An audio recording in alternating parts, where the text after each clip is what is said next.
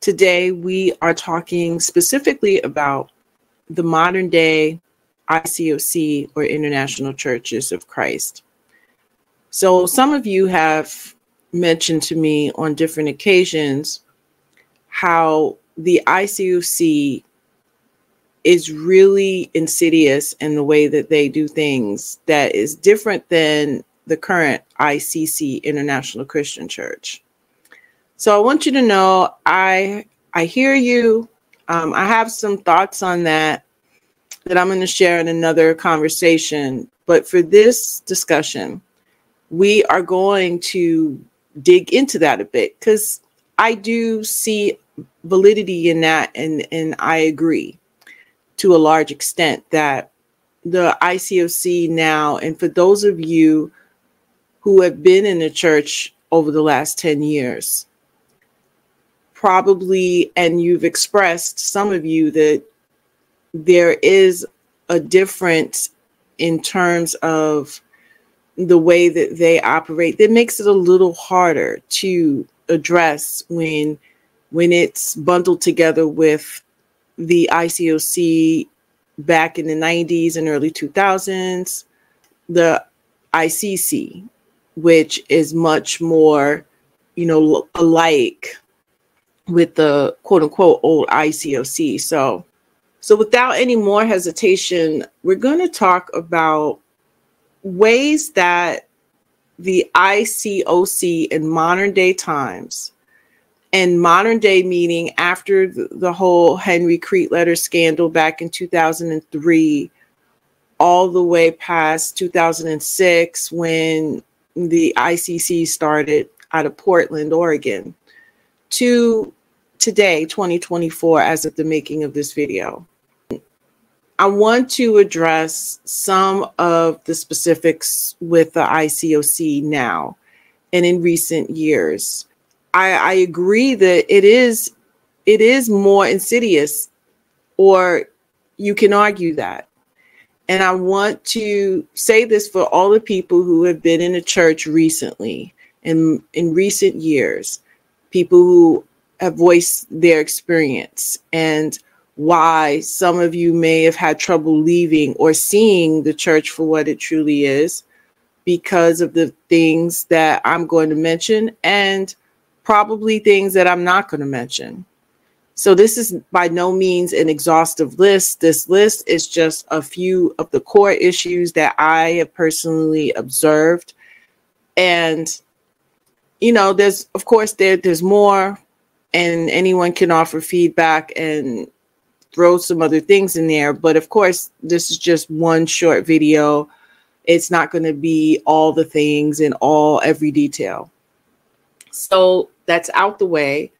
Let's talk about some of the reasons that the modern day ICOC is so insidious. Reason number one is they keep saying, well, at least we're not the ICC. We're not the ICC. Their whole stance ever since the ICC started in 2006 has been, well, we're not them. That's Kip's group over there. Kip left. We got rid of him. So their whole rhetoric has been, Kip is gone. The wicked king is dead. We got rid of him. We are, we're new, we're different now.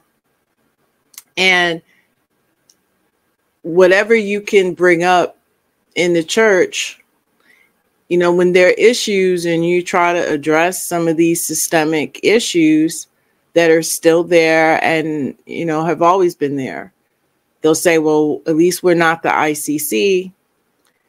We're doing the best we can. No one's perfect. We're trying, we're not as bad as they are. And some people have shared with me that the modern day ICOC really emphasizes how bad the ICC is, and they're super legalistic and they're this and they're that. And they're not like them. So it's a lot easier to point to someone else and say, look, they're worse than I am. At least I'm not that, when you're equally as bad. You know, and this is no fat shaming here, but if you're 600 pounds, but the person, your friend, is 800 pounds, the ICOC is like the 600-pound person, and the ICC is like the 800-pound person. And the 600-pound person is saying, well, I'm not as fat as you. And that's really like how they, you know, in comparison, they make themselves look better. And they, you know, they can tell members, listen, you know, they may say different things like, well, we're still recovering from the effects of the ICC, but we're much better now. We're always working to improve. We're always, you know, doing our best. You know, and a lot of the ICOC, as far as what I've observed online, it's structured just like a corporation. You know, there's all of these committees, and I mean, literally, I'm gonna upload a video on the structure of the ICOC today and what they say about their own organization. And it is, you know, it doesn't sound like the so-called kingdom of God, like they say. It sounds like a Fortune 500 global corporation. And I don't know about you, but it doesn't sound like, you know, that was the blueprint that Jesus would have left, or even the first century church per se. But that's the first manipulation, is that we're not the ICC, when in reality, they are just like the ICOC. The ICC and ICOC are step siblings. They have the same, well, not step siblings, half siblings. They have the same evil father, Kip McKeon. And there's the same rhetoric. It's the same teachings, the same first principle studies, the same structure, the same practices, the same beliefs. But we're going to get into why, you know, it's so sneaky with those things, because they're going to say, yeah, but we're not the ICC. We don't practice what they do or say what they say. But we're going to see why that's a lie too in a minute. So the next manipulation is the God loves you rhetoric, the he wants the best for you rhetoric. I did a video, I called it The ICOC Says to Seek the Cult First in 2024. And this was a prime example of this type of talking point, where they used the same, you know, cult doctrine as the ICC, but they couch it in, but God loves you. God wants what's best for you. So that's why you obey. Versus the ICC just comes straight out and says, you need to do this because otherwise you're going to hell. And the whole God loves you rhetoric, he wants the best for you rhetoric. So you should fill in the blank, seek the kingdom first. You know, in that video, we talked about what they called a kingdom mindset. It's very manipulative, because it's really the church telling you what to do, the ICOC. But and it's the same teachings from the first principle studies. It's the same thing that the ICC, you know, and going back to the we're not the ICC thing, the ICOC is the mother of the ICC. So the irony of them, you know, to say, well, we're not them. You birthed the ICOC. You birthed the ICC. But they use this, you know, it's the same beliefs. It's the same practices. But they're using it in a way that is framed differently. And so it becomes harder for some people to really pinpoint what the real issue is, even though for those of you and anyone listening to this that might be currently in the ICOC right now, that you know something's wrong. You know that, you know, it's bad. You know that it's toxic. You see the red flags, you see the cult flags, but, you know, it's couched in this, well, God loves you. God wants the best for you. This is why the motivation, why you do what we're saying, versus being in your face and rebuking you and saying you must do this.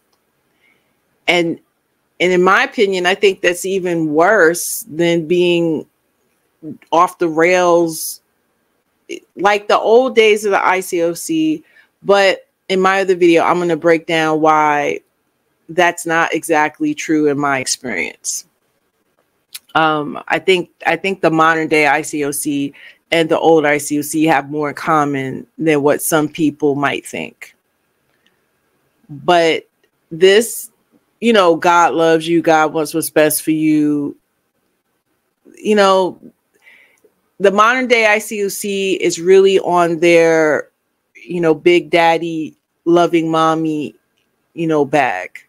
And they want you to feel like they're a loving parent and they're guiding you instead of, you know, instead of being more, you know, harsh correction, they're guiding you to the way that you should go. And it's hard for, you know, people to see what it is on its face sometimes, or it makes it easier to be in denial about what the church is. Moving on, the next manipulation I've observed is using scripture. So this never gets old. They're always going to use the Bible as the tool for manipulation. And so every video I show on the modern day ICOC, there's Bible verses used. And it's used in a particular way that is very manipulative. It's very low key. It's very subtle. It's not directly, for the most part, it's going to vary across different ICOC congregations throughout their structure, organizational structure. But overall, you know, it's definitely a kinder, gentler beating you over the head with the Bible or using a verse to prove their talking points. And I just want to add, a lot of these manipulations I'm bringing up all overlap with each other. And in this, you know, definitely is going to overlap with the final one, which I'm going to discuss in a second. And in my opinion, is the most darkest, the most manipulative of them all. With Bible scriptures, you know, the Bible is the tool that they use, and they're always going to use the Bible because that's what they call their standard. And, you know, the Bible being the infallible word of God, you know, as if you accept that core belief as the infallible piece, then whatever they say, it's just hard for people to push back against Bible scripture and say, or let me frame it this way. The way that they teach it, they still teach it in a way that if you push back against it, what they're teaching, they make you feel like you're pushing back against God's word, that you're pushing back against what the Bible says, which equals what God says. And so if you question it, if, you know, they still teach the Bible verses in a way that insinuates to members that there is no other way to interpret this scripture, if that makes sense. modern day ICOC teaches Bible verses and scriptures as if how they're teaching it is the way. They never throw it out there and ask, well, what do you think that means? You know, it's never up for question. And I mean that in terms of the, you know, the core teachings.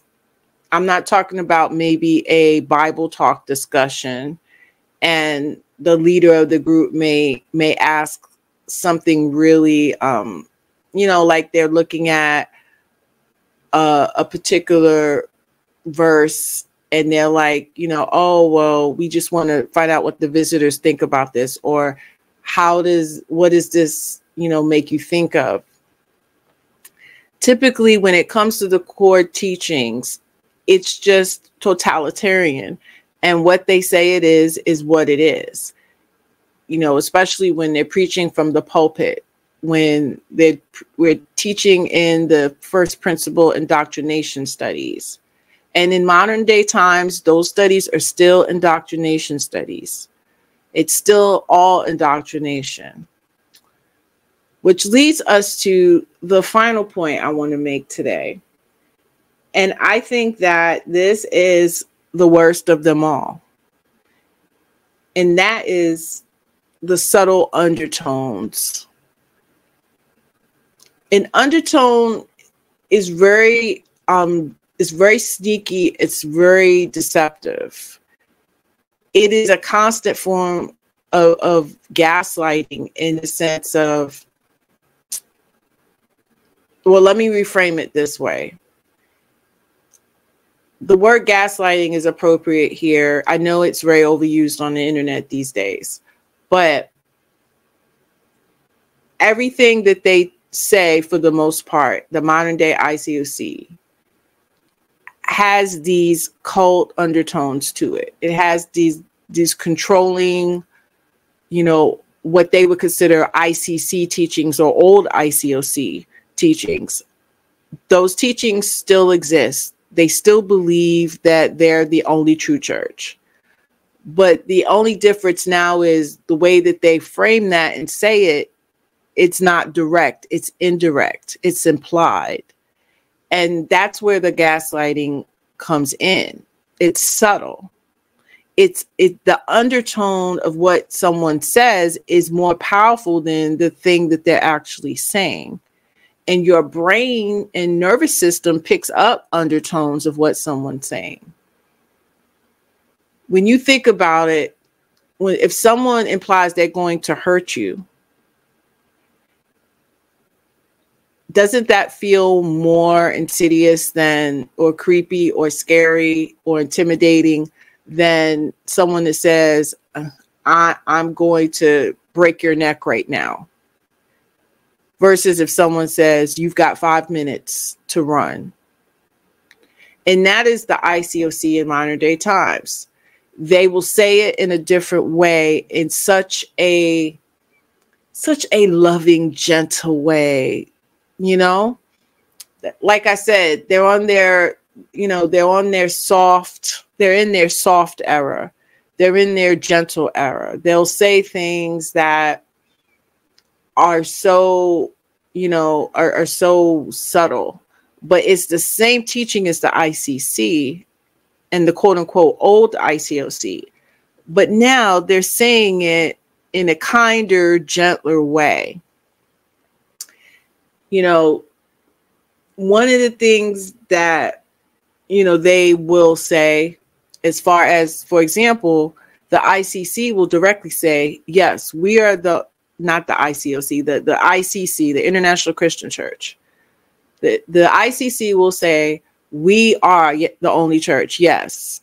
Yes. Check our resume. We are the only true church. We are the only saved people. Anyone that is not part of our church is going to hell. They will literally say that. And I think I have videos on this channel, you know, clipping that being said.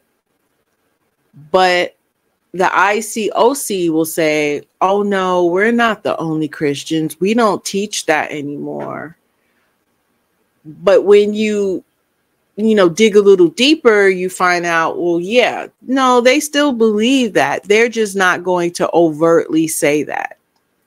They'll say something like, we're not the only true church. We just haven't found other people yet doing what we're doing. And that is the same thing, but they're just, hiding it. And that's what makes it worse. At least the ICC and the so-called old ICOC, was upfront with it. But the ICOC now in modern day times, they're not upfront with it. They won't be honest about what they believe. And you have to really be tuned into the subtle undertones of what they're saying. Another way of saying undertones is double meaning. So much of what they say has this double meaning to it. For example, again, the ICOC a few weeks back, had a sermon and he was talking about having a kingdom mindset. They've become really adept nowadays at speaking to people's pain, speaking to people's desires, really trying to seem like they're modern, to seem like they're in tune with the people that, so they're worse than the ICC. You can argue that they're worse because they really do, make it seem like one, like if you're criticizing them, that it's unwarranted, that it's, that it's invalid, that they do have a committee for multicultural issues, and they have, a ministry, for people with mental illness, and they speak to so many of the current social issues and cultural issues. And I saw them do a workshop on finances, and there's so much that they've adapted to in their rhetoric that makes it hard to question them for some people.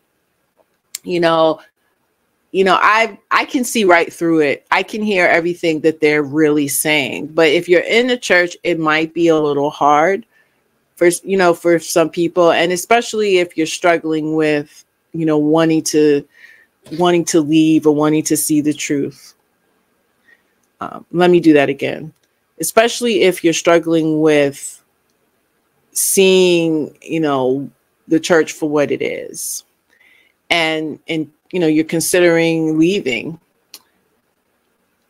It's so much double meaning to the things that they say. And then you add to that all of the ways that,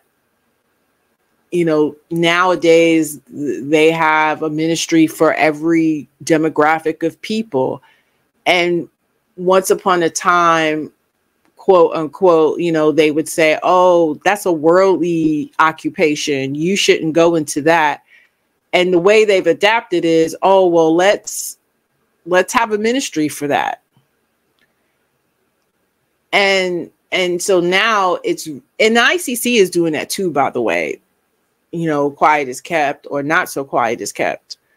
But the ICOC has really adapted, and they, and they've softened their external, talking points.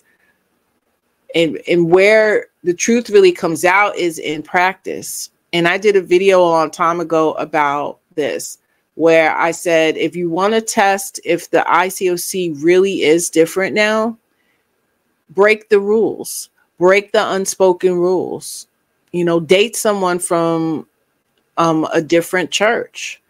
In fact, if you really want to find out, date someone from the ICC, and act like they're saved, or date someone that's not a Christian, or date someone that's not in their church, to go in a different Christian church, a different denomination, date someone Catholic, and bring them to church with you and see how they respond, see what happens. See, when things are very subtle, when the manipulation is very subtle, when a cult operates very subtly, you have to test the waters to see what they truly believe. You know, the power dynamic is still there. The cult doctrine is still in play. There's no way they can exist without it. It's the foundation of everything they believe. They still do the first principle indoctrination studies. They haven't gotten rid of that. You know, they still, even if, you know, some churches, I was told, don't practice official discipling of partners in terms of assigning people directly to one another. Some churches do it in a group form now, like, oh, you're part of this, you know, Bible talk or whatever. But the form of control still exists. The structure is still intact. You just have to find the right thing to disobey, and then you'll see them flex. And then when they flex their power, you'll see, okay, someone pulls you aside to talk to you. You know, again, you know, try going to a different church. You know, test the whole thing with seeking the kingdom first. Question what a leader does. Push back against something that's a teaching. Just because they're saying it softer and gently doesn't mean that, you know, it's any better than the ICC or the old ICOC. It's the same rhetoric, whether you say it soft and gently or, you know, and you suggest it because, you know, God wants what's best for you versus, you know, saying you better do this because God's going to spit you out of his mouth. It's still the same rhetoric. I hope you guys are picking up what I'm putting down here. I hope this was beneficial for people who were in the church in the last decade or so. And you can see that the subtleties of it, especially if you're listening to this, if you found these videos and you're in the ICOC now, it is still a cult. It's always been and always will be. And in fact, it's just a watered down version of the old ICOC. It's a watered down version. It's a light diet version of the International Christian Church. And it's worse because, you know, on the surface, they pretend to be, you know, the kinder, gentler church, and that they've thrown away those old controlling ways and those limiting beliefs. We don't believe we're the only church. We don't enforce discipling, or we don't get on people's backs because they don't come to church anymore, you know, or they don't see, you know, it's not as intense as it used to be.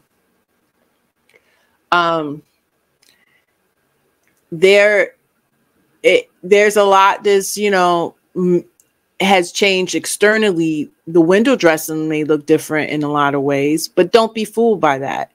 Listen to your gut. Know that if something feels wrong, you know, internally, you know, when your intuition, your gut, or if you call it the spirit, whatever it is that is telling you, and you know deep inside that something's wrong here, that is not lying to you.